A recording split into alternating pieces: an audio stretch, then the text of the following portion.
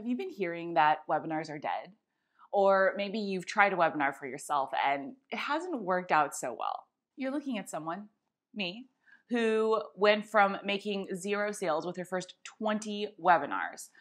What can I say? I can be a bit of a slow learner, to making over $1 million in sales directly using webinars. As of this video, we use webinars in my business to run a 7-figure evergreen course funnel, to make sales for my premium coaching program, and to fuel the majority of my live launches. Webinar marketing is very much alive if you use webinars correctly. So in today's video, we're going to cover my top 3 lessons learned from conducting hundreds of webinars, both my own and helping with my students.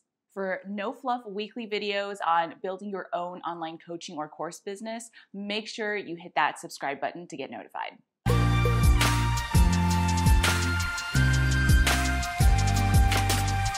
Lesson number 1.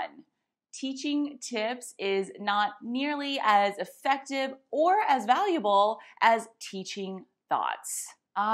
This was the hardest lesson for me to learn. I love teaching and I want to give as much value to people who've set aside their time to show up for the webinar as possible, just as I'm sure you do. So in my first few webinars, I would teach exactly how to do every single step for the topic that I was teaching. And people would say it was so valuable, but they'd never end up buying from me. And even worse, when we'd talk again in a few months after the webinar, they wouldn't have taken any action on any of the things that we talked about in the webinar. I'm about to share something truly valuable, so lean in. I realized if you truly want to share valuable content, in other words, not just give content that has your audience saying, oh, it's so good, but never doing anything with it, and instead share content that helps them take action and get results, the key is to, on your webinar, not teach steps, but to teach thoughts.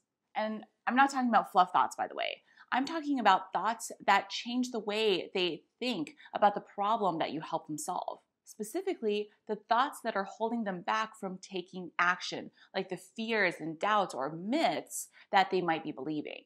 And thoughts about the right way to get the results that they want, so that they understand why what they've been trying up until now might not have been working for them. That's how they start believing that what they want is possible through your methodology. For example, if you're a health coach, one of the top thoughts that you might need to teach your audience is that it's not about counting calories or working out nonstop to get the physique that you want. Instead, it's about eating the right foods. You might walk them through a high-level overview of your methodology and explain to them why it works so well, especially compared to the other methodologies they might have tried. The result is incredibly powerful. Not only have you provided incredible value to your audience, but you've also just provided them with the motivation and beliefs that they need to actually take action, take you up on your offer of support, and get the results that they've been wanting. It's a truly powerful win-win. Lesson number 2, longer does not equal better. I used to think that the longer I spent giving value before I made the offer, that would give my audience longer to build a relationship with me and make them more likely to buy. So my webinars would be about 90 minutes to 2 hours long. Here's the thing with that though. Even if you're giving incredible value the whole time, you have to put yourself in your audience's shoes. They are people, they are busy, and they are distracted. And they have only so much capacity to absorb value in a given time period. So to most of them, longer is actually not better. In fact, I found that about 40 minutes is the ideal time to be transitioning from teaching your content and giving value into talking about your offer. It also forces you to have to be more concise so that you're giving the biggest bang for the buck per minute. This also applies to when you're handling the Q&A at the end of the webinar. I used to do hour-long Q&A sessions and answered everyone's questions while extending the fast action bonus time frame so that anyone who joined while we were still live was still able to get the fast action bonus. What I found was that actually people were asking the same questions over and over in different ways and overthinking it. Instead, being respectful of everyone's time and Limiting the webinar to about an hour and 10 minutes was ideal for giving everyone enough time to make a decision, and then we could all get on with our lives. Lesson number 3, be upfront about the sale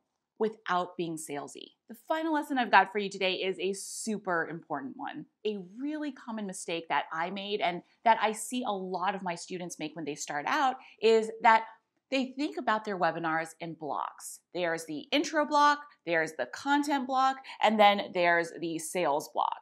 That's actually the exact opposite of what you want to be doing.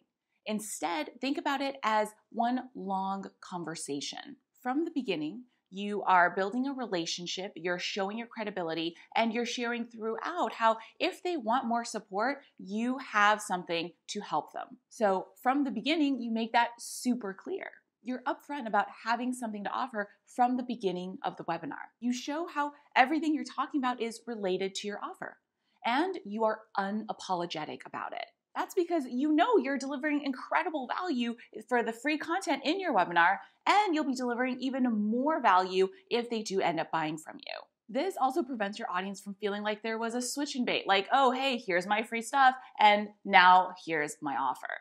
Instead, it becomes, here's what's going on, here's how I can help you more. Those are my top 3 lessons for how to deliver incredible value, do it in a way that feels good to you, and to actually make sales. If you want to know how to best use webinars in your business and what to use them for, make sure you check out my free video on the coaching business model to use to replace your 9-to-5 salary. I'll show you in there how to use webinars to automate and streamline your sales process. And if you want a step-by-step system for what to do to build your own online business, from idea clarity to first paying client to consistent 5K or more months, sign up for my masterclass on the exact system that I used to build my first online business to 6 figures before I even left my job. I'll show you how I built my first online coaching business using just my job skills from scratch to over $106,000 in 4 months while juggling a 9-to-5. I have it linked in the description, so go ahead and click there and you can sign up for it right now. If you like this video, please let me know by liking it below and let me know in the comments what your biggest takeaway was. Don't forget to subscribe for my weekly videos, share this with your entrepreneurial friends, and I will see you next time.